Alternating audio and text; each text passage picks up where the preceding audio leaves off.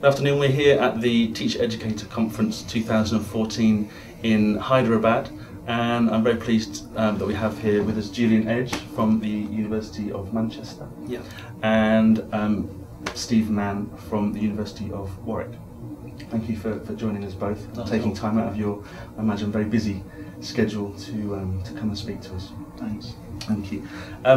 First question really is about the theme of the conference, innovation in English language, teacher education. And really it's a question for both of you. What's your interpretation of that theme?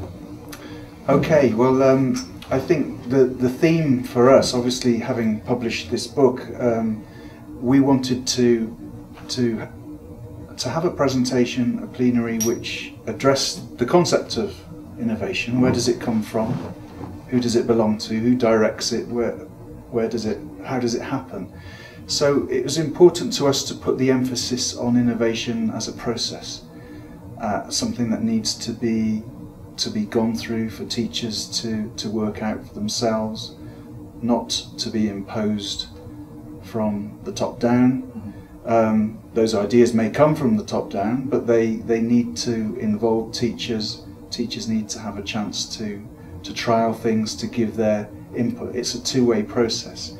So I think innovation for us, and one of the reasons why we were pleased to be asked to talk about it, puts the emphasis on this ongoing sense of working something out. It's not something that's delivered ready-made. It needs an engagement in the process. So it's that ongoing sense of encoded in the word innovation that we like and we respond to. Yeah, I think all I'd add to that, and they're both implicit in what Steve said, is that one, an innovation is an innovation in a particular context. Yeah. It might not be totally new, and indeed a few things are. So what's new to one context might not be new to another, but still an innovation in that context. And secondly, to be an innovation, we would say, it has to be something that is implemented. A new idea is not an innovation. When something's realised in practice, new in context, that's an innovation. Okay. Yeah. Okay. Thank you. It's interesting that you've mentioned top-down as being integral to that, whereas it seems to have been in some talks perhaps derided as the wrong approach. But obviously you're talking about integrating that into the process, so there's value there of some form of top-down training that's happening.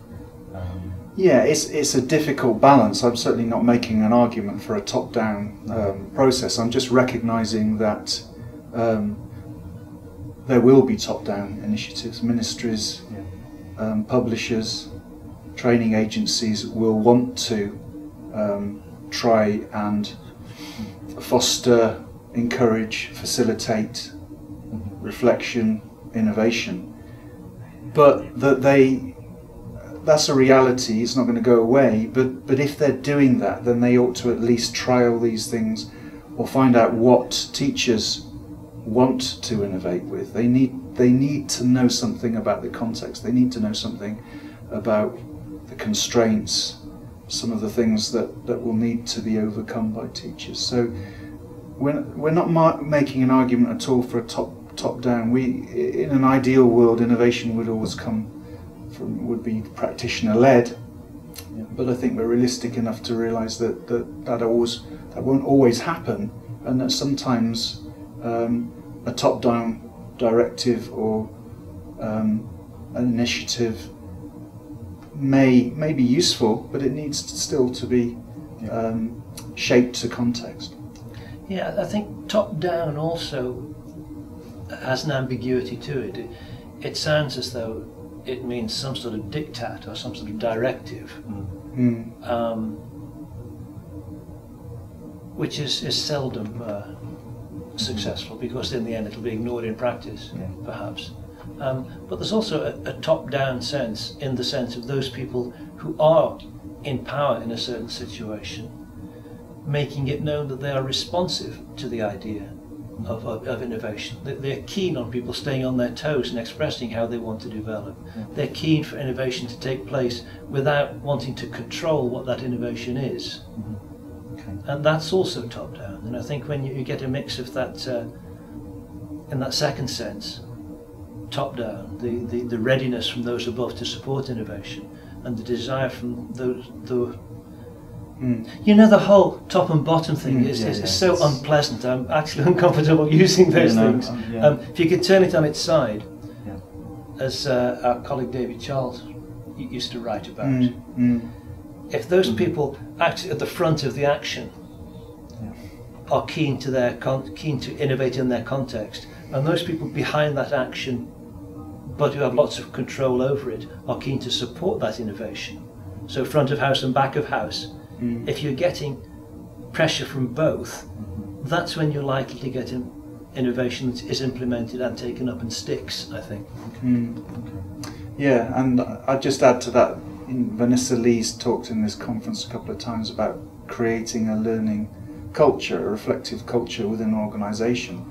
So that in itself might be a top-down, although we don't like the term, it might be a top-down initiative, but it's only if you create the culture where practitioners feel able to innovate that will happen. Okay, thank you. You've recently launched this publication as part of the British Council's innovation series, Innovations in Pre-Service Education and Training for English Language Teachers.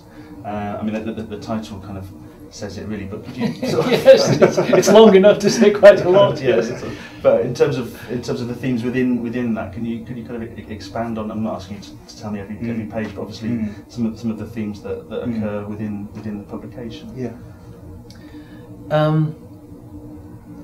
There are several chapters on technological innovation. There are then chapters particularly on how reflection is supported, is made possible.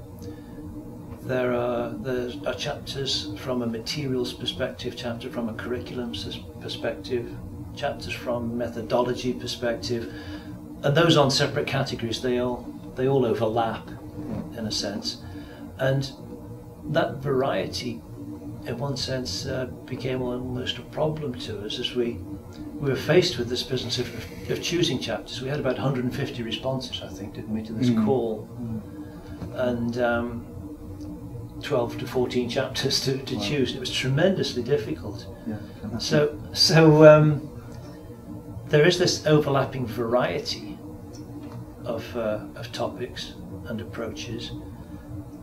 And we first of all set out trying to group them conceptually or topically, and failed. And so in the end we decided for a sequencing which followed the sun around the planet. It started off where we were in Britain, and we slowly moved west through Africa, across the Atlantic, into the Americas, round, through East Asia, through Asia, back to the Mediterranean, back to Britain, and that's how the whole thing is sequenced. Steve? Yeah, one of the things I think we wanted to do in the book was to give space for different kinds of processes within pre-service teacher education. So there's a range of things beyond, say, teaching practice and lectures, where, for example, you might encourage a teacher to go and shadow somebody in a school in an ethnographic kind of way, to follow them around and see, what the holistic picture of being a teacher is like, or maybe going to a conference, or developing an online platform through something like PebblePad, so that practitioners, teachers begin to reflect and that you can engage with their reflections. We ask teachers to go and observe classes, but often they don't really know what they're supposed to observe, and how are they supposed to write notes. So one of the contributions looks at a more ethnographic way of observing, writing notes, and then has suggestions about how that concrete data might then be fed back into the teacher education process. So I think it was important to choose a range, not only of different countries, but a range of processes which are innovative, but again, going back to that idea that innovation is a process, we wanted to know what exactly they did, what procedures they followed, with some examples, and how they and the teachers, how they evaluated that process, what did they think of it. And the rationale behind that was that somebody reading that book can pick it up, read one of the chapters and say, yeah, I could do that in my course, and I understand how I could do that because there's a kind of a procedural template for it. And that will be, locally negotiated, and it will be tweaked and changed. But at least in this book there are some procedures and some, how to do something. So, right from things like corpus analysis, getting people to investigate their own writing. So they're doing two things at once. They're finding out something about their writing, but they're also learning something about corpus analysis. So that was very much part of it. Get a range of different processes so that a teacher might think, yeah, I'd like to do a bit more of that, and that would be interesting. What would happen if I try that with my teachers? If I could just come back on one more point there. Another theme that we were keen on is this idea of teacher educators practicing what they preach, and not banging on constantly about the importance of continuing professional development for teachers, while not being seen to be involved in it themselves. And so we asked each author to have an element in their chapter of, and what did I learn from this? How has this affected me as a teacher educator? And we hope that comes through as well. Yeah, and if I can, and we do this, we kind of bounce off each other sometimes. That's very much what we wanted to do with each of these contributions, is that we had quite a lot of contributions that looked like someone had done a PhD and then turned it into a paper, but they didn't have that sense of practitioner research, that somebody was investigating their own practice. And that's really tied in with this practicing what you preach idea, that these are people who are training, who are also looking at their own practice and writing about it. Great, thank you.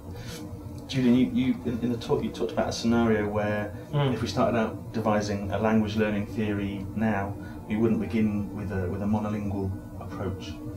Could you expand on that a little bit, perhaps for the people who aren't here and perhaps didn't see the talk online?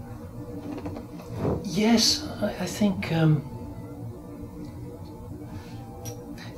if you search the libraries of the world, someone once pointed out, you will not find a book on monolingualism, because that is so built in to the literature.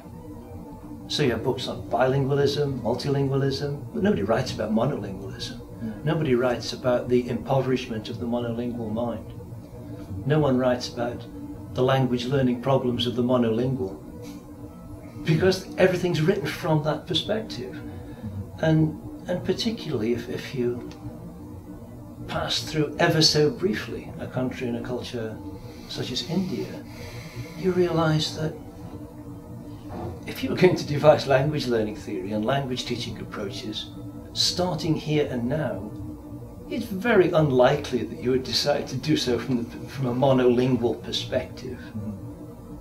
Which it seems to me, this is not an original point clearly, but I think it's a point that bears repeating, that there's sort of 50 years at least of research to be caught up on, starting from here. Starting from, I speak as fundamentally monolingual. I've learned a number of languages, I speak them to a certain extent, but always there's that nagging thought that I know this is a chair. It might be called something else in German and something else in Arabic, but I know it's a chair. But imagine the child who grows up from the very instant of communication knowing that the world is not named once and then translated. The world is named multiply. The world is named in shifting, overlapping ways, all of which are a part of communication, all of which are a part of language acquisition. And if you start from that sort of awareness, it seems to me that I repeat myself, you wouldn't start from a monolingual perspective. And I've seen in conference presentations here, people who are starting from that perspective. And there is, of course, a literature. I referred to one or two sources. And if I can go on a little bit longer, it seems to me highly likely, and it seems to me as a foreigner very much to be wished, that that body of research and this nascent practice of language teaching in a multilingual reality will come together. And I only hope that it does not come together in that same old tired, well, this is the theory, now you teachers have to apply it way, which has been getting in our way, you know, for as long as I've been involved in language teaching, which is much too long. But that, again, as well as the newness of the theory, a newly creative way of understanding arising from practice, and practice being theorized, and the two working together could possibly emerge. That would be a thing of wonder. Okay. Thank you. Steve, in your section of the talk, you talked about the co-build series, and also you talked about Russell Stannard's work. Yeah. Could you talk a little bit about the relationship between those two? Okay. The topic of the talk is about innovation and where that innovation comes from. And as I've said, one of the important things for us is that innovation at least needs to include practitioners and their views, how they feel about using materials, what do they need. And it seems to me there's potentially been a shift, although I wouldn't want to overemphasize this, away from the idea that we can deliver a course book which is going to answer everybody's needs in everybody's contexts. And I use the co-build project because, you know, we know Jane and Dave Willis. Dave unfortunately isn't with us anymore, but we were colleagues with them, and so I knew that project. I knew how much work went into the co-build project. And, you know, as Scott Thornbury, I used a quote from Scott Thornbury to say that, you know, it was a very principled and interesting idea that came from SLA, a lot of research in task-based learning, and it was translated through a lot of corpus analysis into a course book, which was going to answer people's problems in classrooms. The problem was that practitioners couldn't use it because they weren't ready for it.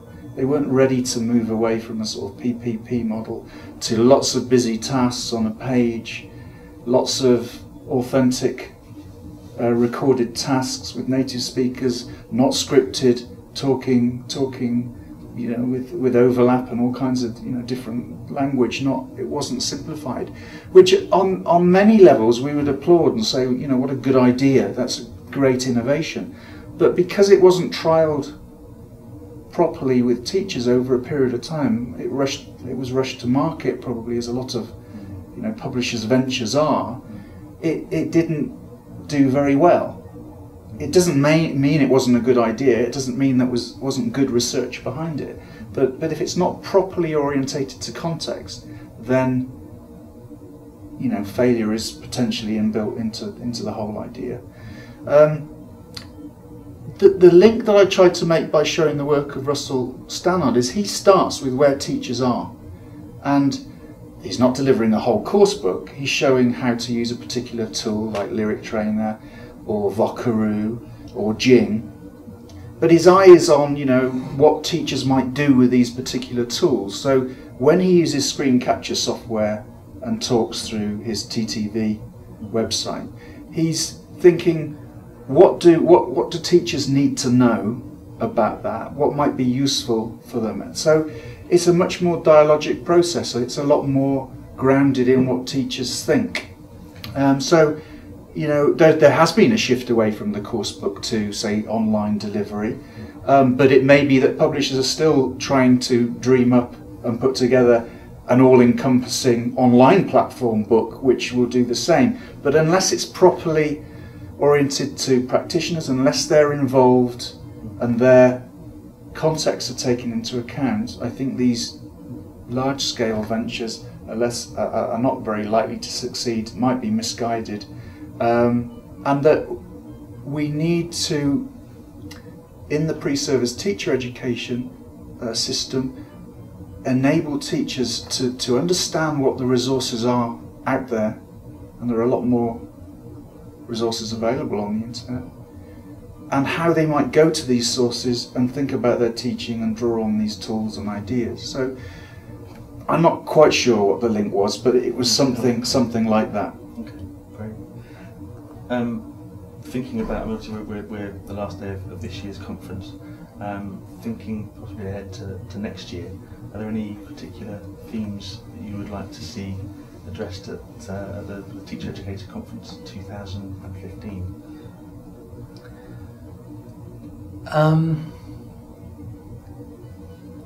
I think for us to answer that question would fly in the face of all the things that we've been trying to say about the need to be responsive to requests and requirements and aspiration, because it shouldn't be problem oriented either, and the aspirations that are that come up from the teaching cadre in the same way that a needs analysis, a wants analysis, and aspirations analysis needs to be carried out before any kind of teaching operation takes place. I think that would be where the themes for future conferences would come, rather than from visitors. Okay, great. Julian, Steve, thank you very much for taking time out to come and speak to us. It's been a pleasure. Thank you very much. Thanks. Cheers. Thanks. Thank you. Cheers.